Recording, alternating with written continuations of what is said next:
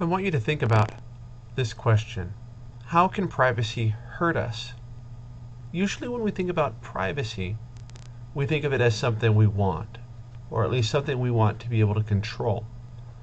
But there can be some real harmful parts to both individuals as well as to society with too much privacy, or by giving individuals too much control over proximity to themselves or to the information about them. Okay, here's two things to think about. Privacy can be used to hide crime and immorality. Okay. Criminals perform their actions often under the assumption that they're not going to get caught.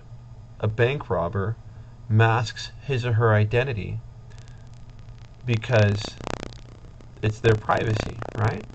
So by maintaining a level of privacy, they avoid the punishment or the consequences of their action. As a society, we may wish to remove some amount of privacy of individuals to prevent certain types of crimes from occurring. Okay? There's also the issue of immorality. There are certain activities which, though not illegal necessarily, though not crimes, may definitely be considered immoral. Certain types of prejudice and discrimination, certain types of activity that violates the code of conduct of a community or a religious group that wishes to establish rules for the benefit of its members, these actions, these sins, these misdeeds can be hidden from the public and therefore not addressed and can end up harming other people. So those things people do under the cloak, under the cover of privacy.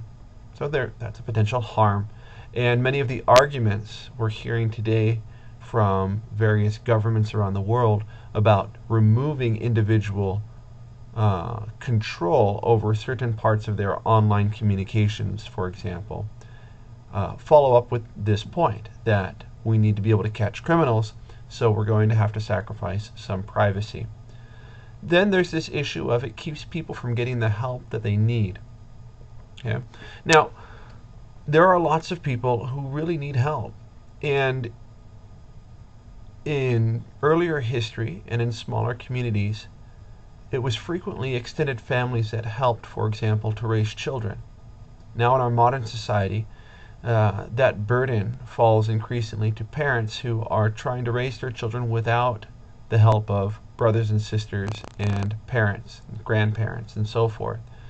So these people may now be living on their own and may feel the need to protect their own privacy. They may feel overwhelmed, but are fearful of the consequences of letting their vulnerability be known.